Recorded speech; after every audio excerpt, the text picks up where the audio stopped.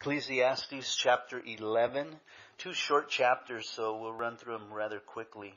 But we're going to talk a little bit about the opportunities that youth have, the young men and women that are here in this body in Christianity, compared to those that are older, those that are broken, those that can't do as much because of their age.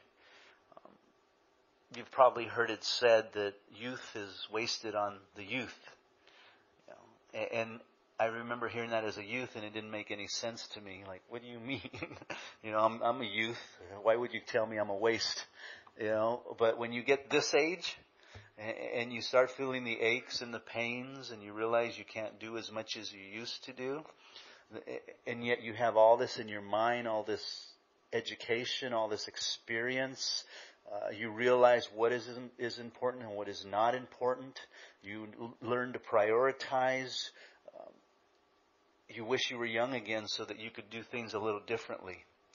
I definitely would have done things a little differently if I could go back and do things over again.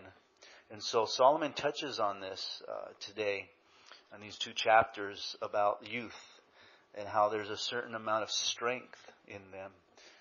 They have the strength and the power and the ability. They have the ideas. They live in the culture. They're familiar with society and what's going on today, this day and age, and they can utilize that for the kingdom of God. And really that's the key, is that they have to have a heart for God and His kingdom.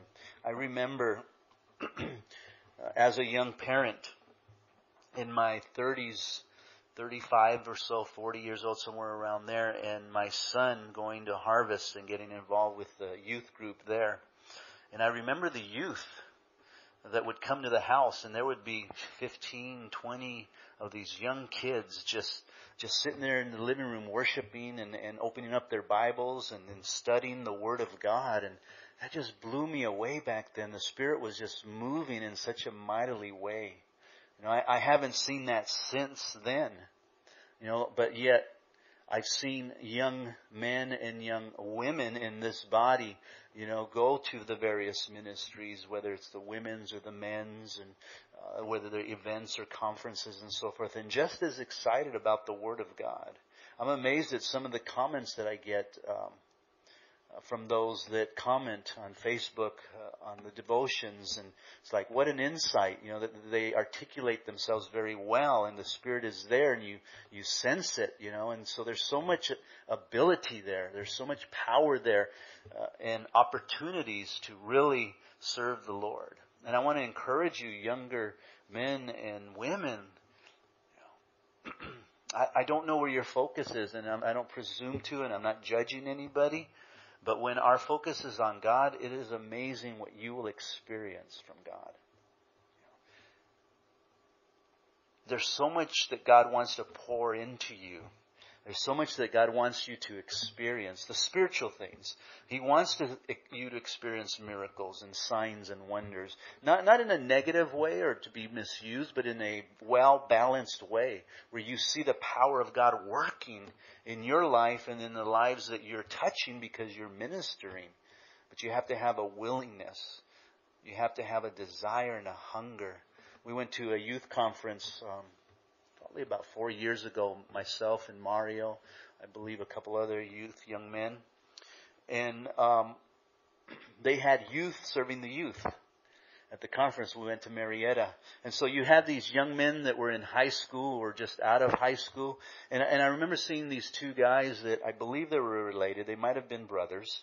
And just two young men. And they were just busy always serving everyone. And they happened to be serving Mario, myself, and those that were with us. And we just kind of started a conversation with them, how long they've been with Calvary Chapel. They go to Costa Mesa. They're involved in reaching out, the youth and so forth, just young men. And they had graduated from high school, and they went to the School of Ministry and so forth. And so we were just kind of curious, well, when you started a church? And it was just really refreshing to hear them say, we're too young. There's still more that we have to learn. And it wasn't just like a gung-ho, God's going to use me and I'm ready to do it. It was a maturity, in their answer. And that's why God's going to use them. And it is using them. They're learning to serve at this point. And they were serving their fellow youth. They were there at the conference. They were available to anybody. In fact, they made that really known to everyone. If you need something, just call me and, I'll make sure that you get it or that we can help in some way. So they learned to serve. They learned to serve the Lord. They learned to serve one another. And that was just so refreshing to see in youth. When we have our couples dinner, it's refreshing to see the youth serving in the couples. We've had that several years now, and the youth get involved in it. They put on their little waiter outfits, and they come out and they serve the plates and clean up and so forth. And that's the way it should be. They're learning to be servants because God has a greater work for them. God has always said that He gives you the little things, and when you're faithful with the little things, then He gives you bigger things to do. But we have to be faithful with the little things. And that's one of the struggles with youth is faithfulness, sticking with it, sticking with it. That's a parental thing where you have to teach your children to stick with things. You have to train them that way. If you always let them get away with dropping the ball and so forth, then eventually as they grow up, they'll always drop the ball. You have to teach them responsibility and so forth.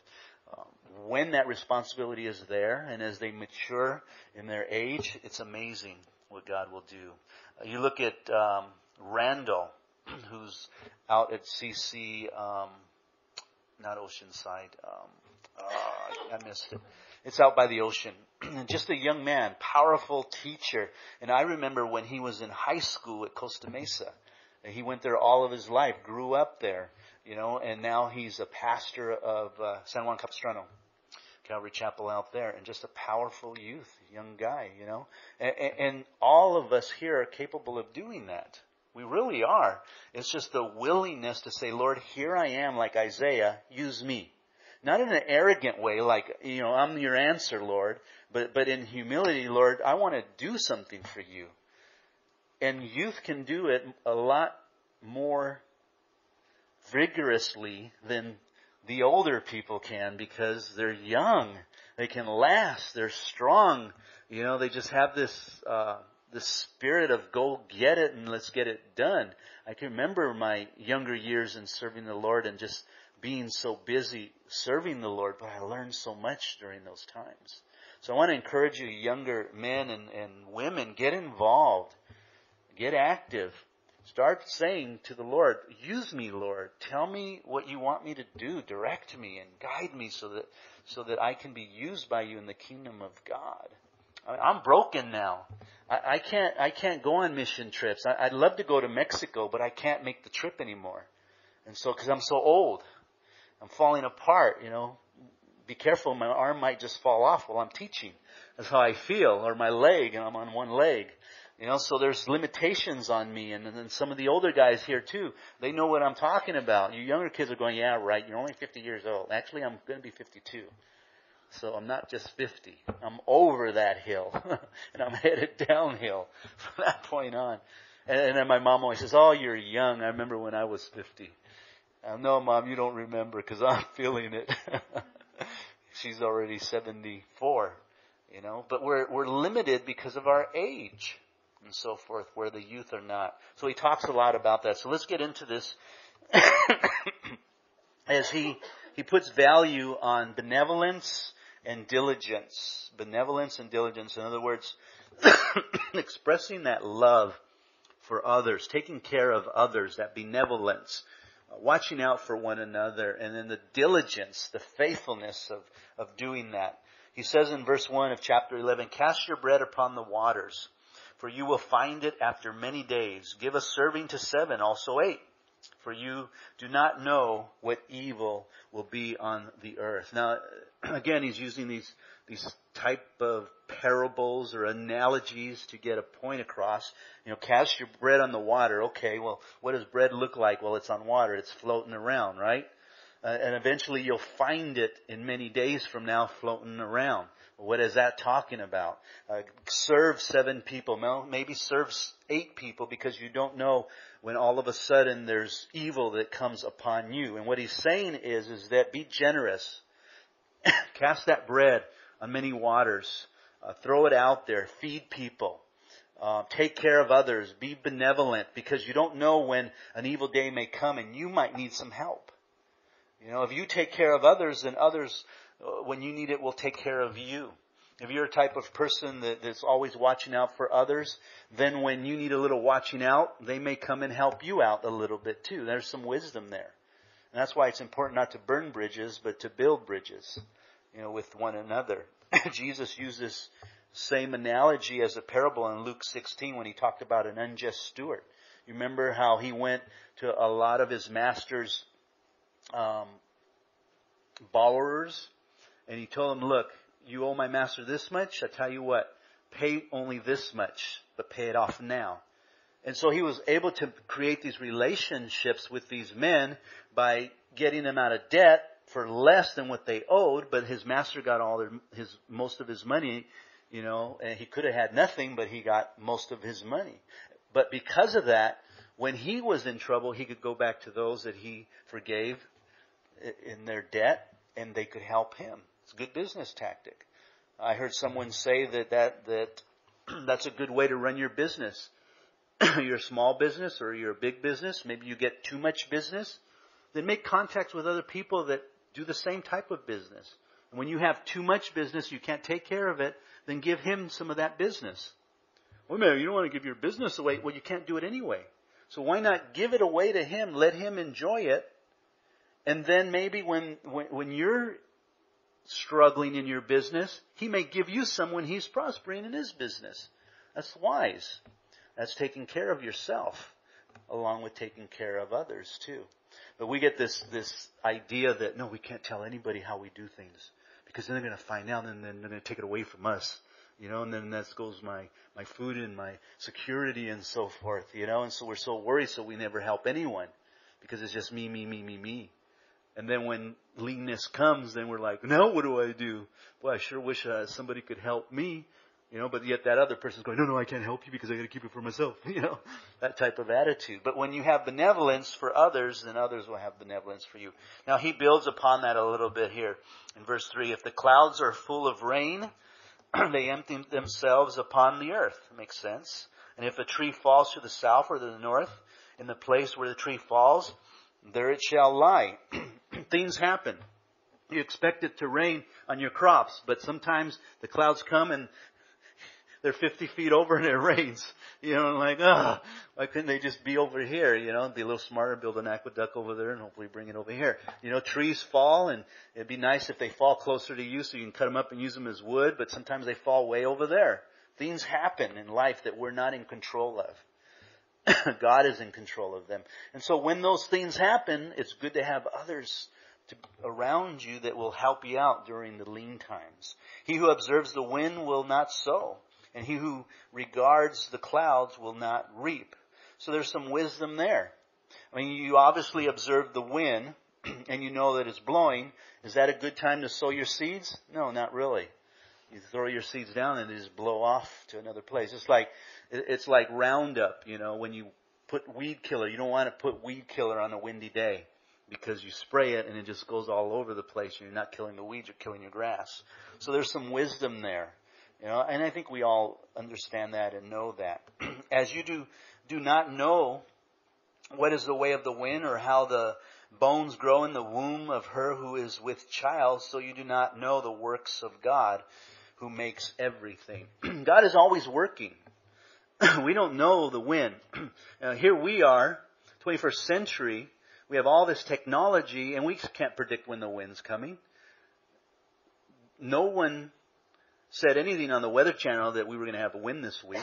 Usually they have a little explanation point with a red thing telling you wind's coming for this many days. In fact, the wind was supposed to stop at 6 o'clock, and it hasn't stopped. We still don't know where the wind is coming and going. We have no idea. Even birth itself, we can get an idea of how birth takes place and so forth. We've seen the videos on it, but we really don't know how it works. We really don't know. The scientists today don't know. I'll tell you why they don't know, because they think that it's just some sort of organism and we can discard it. And they don't realize that it's life itself. And so they're confused over even what a fetus is, a child, a human being. But God is always working. He's always doing something. Even in your leanness, in times of struggles and pains and sufferings, God is working in your life. Why? Because He loves you. God loves you so much that He wants you to mature within His kingdom, in His truth. He wants you to understand who He is and the power that He has for you, the blessings that He has for you. But if you push Him away and you don't learn through those things, then you're still at square one. And that's sad, because you're like an adult with diapers and you haven't learned, you haven't matured. You haven't learned those fundamental things of forgiveness. You haven't learned to let go. You haven't learned to trust God. You haven't learned to depend on Him completely, 100%, and let everything else go. God's always working. He works all things out for good, right? All things. So just as the Spirit moves and the wind blows and how the bones are put together, only God knows. And so He's the one that's working in our lives. In the morning, sow your seed. In the evening, do not withhold your hand, for you do not know which will prosper, either this or that, or whether both alike will be good. Truly the light is sweet, and it is pleasant for the eye to behold the sun. But if a man lives many years and rejoices in them all, yet let him remember the days of darkness, for they will be many. All that is coming is vanity. Now he's talking about death there. Death is coming. Enjoy what you have, because it's all vanity. Now there's some truth here. There's some truth here. We don't know. We really don't know what tomorrow brings, do we? We don't know what will happen. We were putting all these chairs up, and I was thinking today in my head as I was going home and preparing the study and so forth, I'm just thinking, Lord, we got the chairs, now bring the people. And then He just kind of whispered to me and says, so you think it's the chairs, huh? I'm like, no, I don't think it's the chairs. I don't think it's the chairs, Lord. I'm sorry. Just bring the people. It's not the chairs, because we're so excited about chairs. We're excited about chairs. I'm excited about chairs. We had all these guys here like little ants working away and putting them together and coming up with all these ideas. We had them sideways and figuring to move them this way and that way, measuring tapes. And we didn't bring out the lasers, but we almost did. We got excited about chairs. The Lord reminded me, get excited about souls. There are people out there that need Jesus, and we need to get them in here, not for the chairs, but for God. So they can have a personal relationship with God. They can experience God. That's my goal as a teacher, to equip the saints for the work of the ministry, but also to unify us in our fellowship one with another, that we may experience, as Ephesians 6 tells us, that we may experience God, the fellowship of God Himself in our lives, in our hearts, moving, so that when you are praying and when you're seeking God, you hear His voice. You hear His voice. Being sensitive to the Spirit of God moving in your life. Those are important things. Those are very important things. Is your relationship with God. I think that air is making me cough, Randy. Sorry. So it's all vanity. We're going to die. So what is important is we get the gospel out. Now here's some advice, and the rest of this chapter and the next is advice to the young. Rejoice, O young man, in your youth, and let your heart cheer you in the days of your youth. Walk in the ways of your heart and in the sight of your eyes. Now that is not good judgment, first of all. Rejoice in your youth. It's good to rejoice in your youth. You should rejoice in your youth, because you are young and you're going to get old one day. I know you don't understand that. You're young and you think you're going to stay young for the rest of your life. You're going to stay young. Well, you're in high school till you're about 44, 5. And then all of a sudden something happens. You go, wait a minute. I can't see anymore. You know, and it's like it just, boom, what happened? And you go to the doctors, I can't see anymore. What is going on here? And you're concerned because you're like, I could see all my life and now I just can't see. What is going on? The doctor says, you're getting old. What do you mean? You're getting old. And usually around that age, you start losing your sight. You can't see as well. What? Don't tell me that. You know? And then from that point on to 50, I know what it's like being injured. I know that you're still strong. I know that there's still so much to do. You know, so I can't tell you what that's like. And I can't tell you after 52 what that's like. You know, I know it's going to be different. From what I hear from others is that the older you get, the more you realize you can't do some of the things you used to do when you were younger. Like picking up things, you know, moving fast, or, you know, it used to be that if you reached for a cup and you dropped it, you grabbed it real quick and then you just poured your milk, and now you're like this and the cup like fell down. Like, what happened? My reflexes are even going, you know. That even goes and so forth. So rejoice while you're young, but it's not going to last. But rejoice because God has you in a great place and you should rejoice. But when he says here that you are to walk in the ways of your heart, be careful. Be careful there. And in the sight of your eyes. It's not good to walk according to your heart. Because the Bible says our hearts are what? Wicked, deceitful and wicked. Who can even know them? You know, now, if you follow your heart and you're following the desires that God has given you in your heart, and they're according to the Scriptures, then yeah, go for it. Go for it. And I don't want to limit anybody from doing that. I think those of you that have been working with me very closely, you guys all have great ideas. I say go for it. You know, maybe it's just I'm older now and I want to see what the Lord does and I want to hinder him, so I'm like, go for it. Do it. Let's see what happens. I'm not going to say no. Now, if it's something that's not scriptural or biblical, then yeah, of course I'm going to say no. Let's not do that. We don't want to do that. But we can do this. You know, maybe go that route, you know, and so forth. But to follow our heart, you know, be careful. We need to have that balance that it's not our hearts and emotions running us for the wrong reasons, but for the right reasons, because our hearts are deceitful. Then he says, but know that for all these, God will bring you into judgment. That is your heart. Therefore, remove sorrow from your heart and put away evil from your flesh, for childhood and youth are vanity. There is a certain amount of immaturity in youth. And I don't say that to offend you. I think that you have to realize that. You don't know it all. Just as I mentioned earlier, these two young men who realized we're not there yet.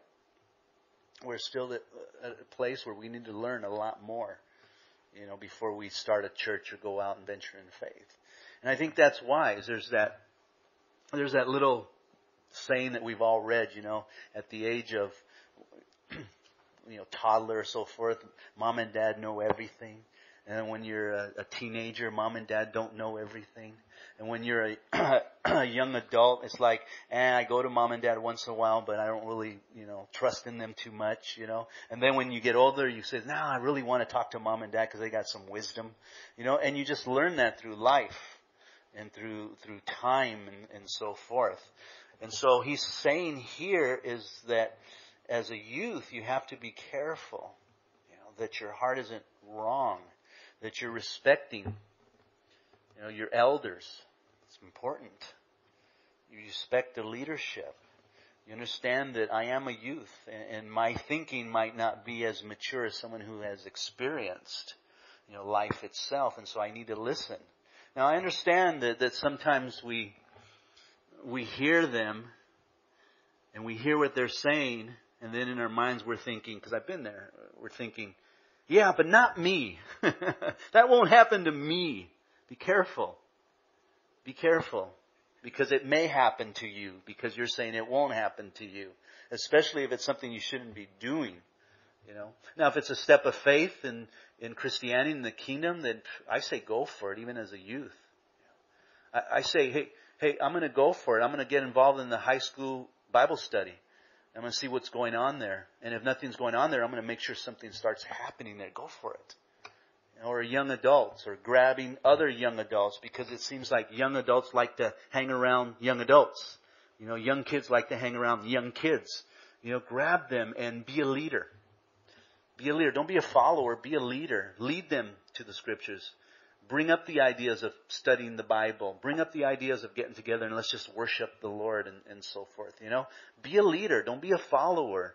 Take those steps of faith. Venture out, because God will bless them. Yeah, it might not be perfect. It might not be perfect, and you don't want it perfect. You want it real. And you want it coming from your heart to serve the Lord. And then you just let God do that work. You're going to mess up, and that's part of life, and you learn from all those various things. I just heard a pastor on the radio sharing that he made a lot of mistakes. And he's learned all these years not to repeat those mistakes and so forth. It just takes time. That's why I think that we need to love one another in spite, and just trust in God, put our faith in Him and not in one another. So he gives more advice to the young here in chapter 12. He says, remember now your Creator in the days of your youth. That is so important, kids, young men and women. Remember your Creator. He created you for a special reason, a special task, with a purpose. You have to remember your Creator. Who is your Creator? He is your God. He is your King. He is your Lord. You are His child. He's yours. He's your God, just like He's my God. You have to remember who your Creator is and put Him really in the center of your life. And your life should revolve around Him before the difficult days come. Now he's talking about age. And the years draw near when you say, I have no pleasure in them. So commit yourselves today. Commit yourselves while you're young. Commit yourselves, because one day you won't have as much energy. You won't have good health, and you won't have the strength to do some of the things that you could do because you're young. That's what he's saying here. The sun and the light, the moon and the stars are not darkened, and the clouds do not return after the rain. He's talking about the sight. You still have sight, because, the sun and the light aren't as bright as they used to be, because you're getting older and you're losing your sight, in a sense. I hate that I lost my sight.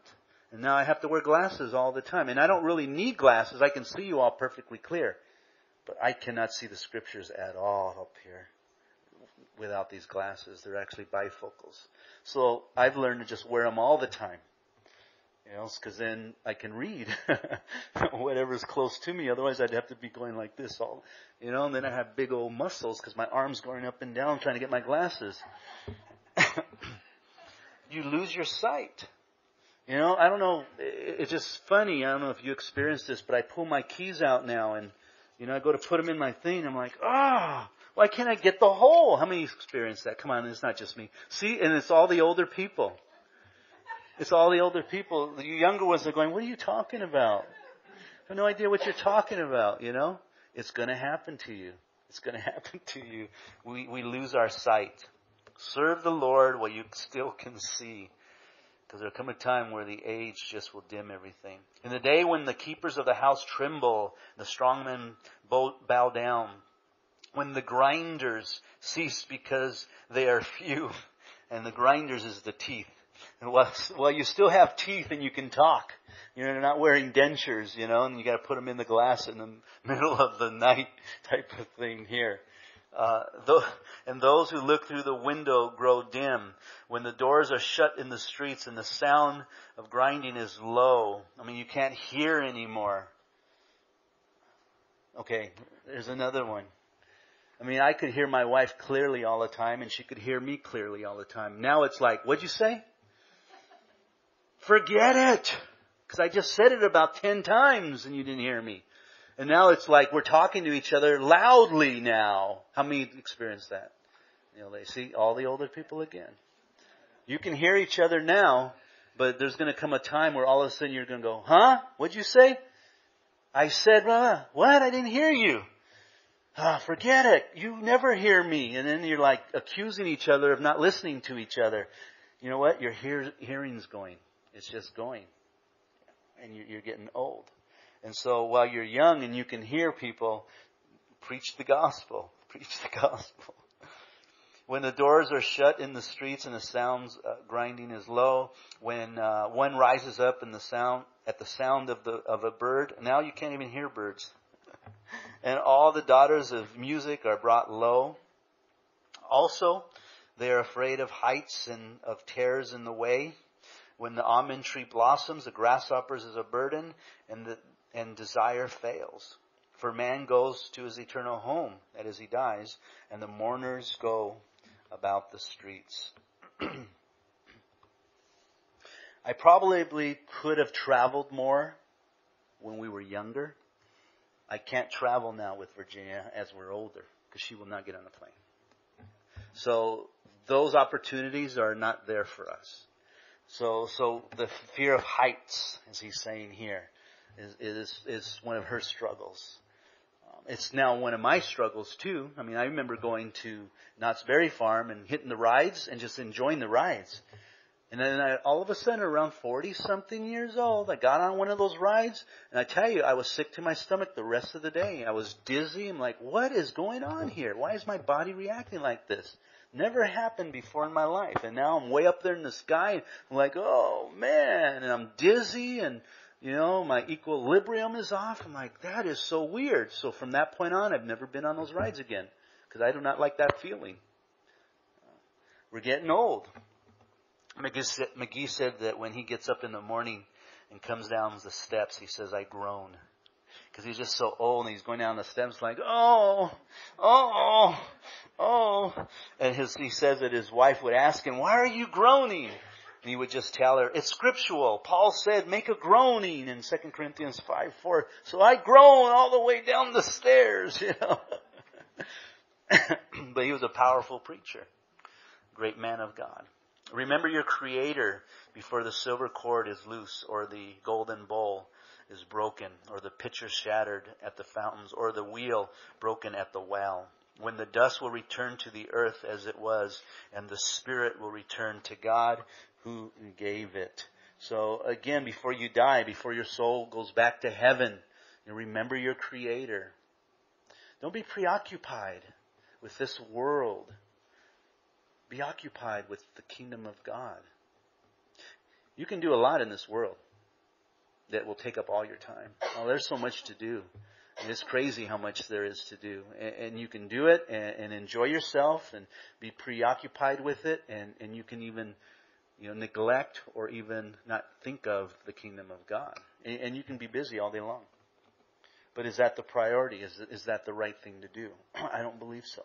Especially in these last days. We need to stand up. We need to rise from the youth to the elders and do whatever we can to preach the gospel in 2014. I mean, I'd like to see these chairs filled up. I really would. With people that love Jesus and need to know Jesus. I would love to see your families. I'd love to see my brother here. I'd love to see those that we love here in the kingdom. We can't stop praying. We can't stop asking God to do that. We need to keep doing that.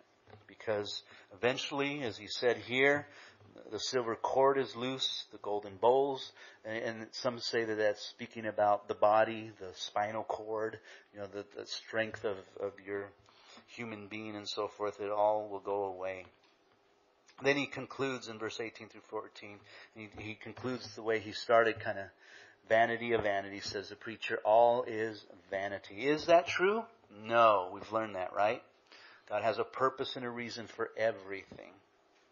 And moreover, because the preacher was wise, he still taught the people knowledge. Yes, he pondered and sought out and set in order many proverbs. The preacher sought to find acceptable words, and what was written was upright words of truth. Could be he's talking about the book of Proverbs. He continued to find and seek and study life and humanity and come up with some great wisdom in the book of Proverbs. And I think that if you look at life through the lens of the scriptures and God, I think you can come up with great proverbs of what life is about. Even we can, because we have the Spirit of God in our life. The words of the wise, verse 11, are like goads. That's interesting phrase right there. The words of the wise are like goads. What is a goad? A goad. Remember in the King James Version when Paul was going to Damascus and the Lord says, you're kicking against what? The goad. It's a stick that they would sharpen. And in order to get the cattle to move, they would poke it with the stick, the goad. And they would go, ah, and they'd start moving forward, and you keep poking them. Today they use electrical shocks. They got these little laser guns, and they just shock the guy in the back, and he starts pushing the rest of the cows forward and so forth. And it's interesting, the words of the wise are like goads. They pierce, don't they? I don't mean them to pierce. Virginia was sharing with me tonight that someone might have been offended on Sunday's message because I was talking a lot about Obama, political, government, and things like that. The context was there for it all. And in a sense, the words were like goads, and they were poking at people, and it does that. I don't mean to offend you. I don't do it on purpose. It comes up in the scriptures just like it did now. But if you get poked, it's because they're wise words, and you have a choice to either heed them or neglect them, reject them. That's up to you and God, and you can do that. That's your relationship with the Lord. My job is to make sure you hear the message of what the Word is saying. I'm an expositorial teacher, in that I just teach what the Scriptures are saying. I don't add to it. I try not to. And I try to repeat what they're saying, make it a little more simple, so that we have an understanding of what the Scriptures are saying, and just keeping it that simple. Simply teaching the Word simply. And the Word will do that. It'll be like a goad. And some of you will sit there and why did he say that? That wasn't right. That hurt. How does he know? That's the Spirit of God kicking at you and wanting to move you. Because that's what a goad does. It moves you to go get milked or to go get fed, so that you can gain nourishment and continue to exist in life itself, And so the Word does that. It does it to me all the time. I'm convicted by the Word as I'm studying it and getting it ready for you. And I don't always like what it has to say, but I always believe it and I always receive it. I may not always do it, God help me that I need to be a doer of the Word too. But the words of the wise are like goads, and the words of scholars are like well-driven nails given by one shepherd. It's God's Word, right? He's the shepherd. And it can be a nail, and it may nail you right in the heart, right in your pocketbook even. But it's His Word. And further, my son, be admonished by these. Of making many books, there is no end, and much study is weariness to the flesh.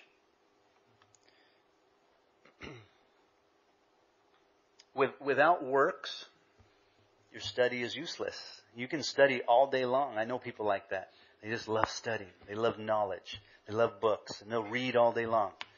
But they have no concept of applying it practically in their life.